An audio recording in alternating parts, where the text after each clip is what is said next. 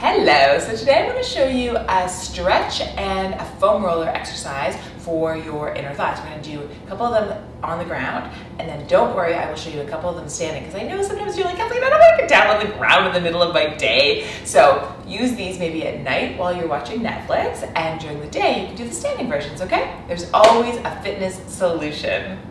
So you're going to come down onto hands and knees, and you're going to bring one leg out to the side. Now the key is that you're hip with this, because you're going to want to bring your leg forward and sort of hike the hip up. Think of Jess Sims on Peloton. She always says, no ego, amigo, meaning meet yourself where you are. If you need to have your leg back here to keep your hip down, cool. If your leg needs to be back here, cool. So you go to where you can keep that hip really long, and you're just going to take the top of the inner thigh, and you're just going to gently press it down into the ground. Okay, so you're pressing down from your foot and the inner thigh here. So I'm stealing this, or I'm borrowing this variation that I'm going to show you next from Dr. Spina, who does functional range conditioning. So you're welcome to just hang out here and stretch the inner thigh, feels nice, or you can try more of a Pales Rails. So you would press down into the ground from the top of the thigh and the foot and really feel the inner thigh activating, and then you'd squeeze your bum and you try to lift the leg without shifting. Now if you can't actually lift the leg, you can just squeeze the butt, that's fine. And you would toggle back and forth between those two things. So you press down with your inner thigh, activating the muscle, and then you'd squeeze the butt and you would lift, or just leave it there but squeeze the butt, and you go back and forth between inner thigh bum, inner thigh bum, inner thigh bum. So what I would suggest is, if you've never done this exercise before, just start with a 30-second, just hold, stretch, don't get fancy, and then you're welcome to add the toggle back and forth when you're kind of more familiar.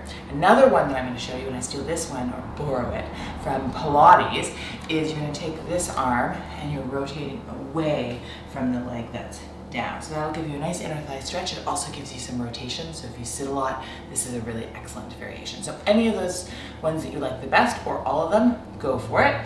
And then you would take the foam roller and you would lie, and you're going to put the inner thigh on the foam roller, and you're just going to go up and down, and you could find where your muscles sort of feel the most in need of a massage. And I would definitely like play around with straightening and bending the knee as you go. So for me, I'm definitely, when I get higher up, that's where I feel it. So I would hang out there. And then I could actually just sort of rotate the leg, internal, external rotation. I could add a little bit of pressure into it, whatever sort of feels good, but breathe. Please make sure you breathe. It's really important. Don't hold your breath. And sort of, 1 to 3 minutes, and just make sure you just keep on moving and finding the places. The nice thing about foam rolling is one day you might feel like you need it more into the upper inner thigh, and then the other arm you might be like, oh, down by the knee I need it. So just listen to your body and do what feels good. I put good in quotes because this stuff sort of feels spicy and good and terrible all at the same time. Okay, enjoy. Okay, so I'm going to show you today a couple of my favorite standing inner thigh stretches.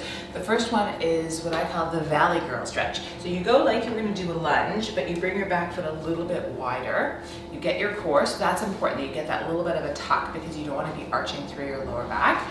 And then you're just going to let your hips sort of go slightly out to the side, so you feel a nice upper inner thigh stretch. You want to make sure that your shoulders aren't going over, so your shoulders stay fairly still, and it's just quite small. It's just through the pelvis. So my left leg is forward, so I'm just going slightly over to the left. If you're mirror imaging me, you'd have your right leg forward, and you're just doing that little pelvic rock, keeping your ribs, shoulders, everything fairly still.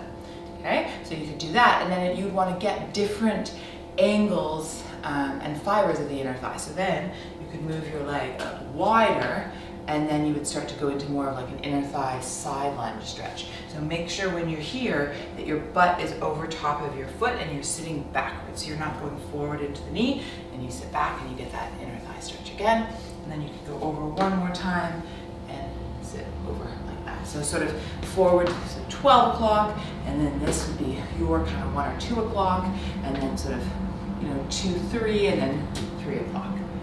Okay, so then we get into the thing I really like, which is the standing foam roller for your inner thigh. I love getting down on the ground and using this on the inner thighs, but sometimes you're like, I don't want to get all the way down there. It's so far away. I get it, especially if you're in more like work clothes or whatever, totally fine. You would take the roller, you put it between your thighs. Your feet are fairly close, so you feel the pressure on the roller. You get that little pelvic tuck, and then you just alternate bending your knees to get a nice little massage. You bring the roller up, down. As with any type of foam rolling, you want to just find the place that your body needs the most massage and stay there. And if you're like, oh, I don't need it there, I can move it up. If you're like, oh, I don't need it there, move it down. Just sort of play around, have a little bit of fun, and make sure you are breathing.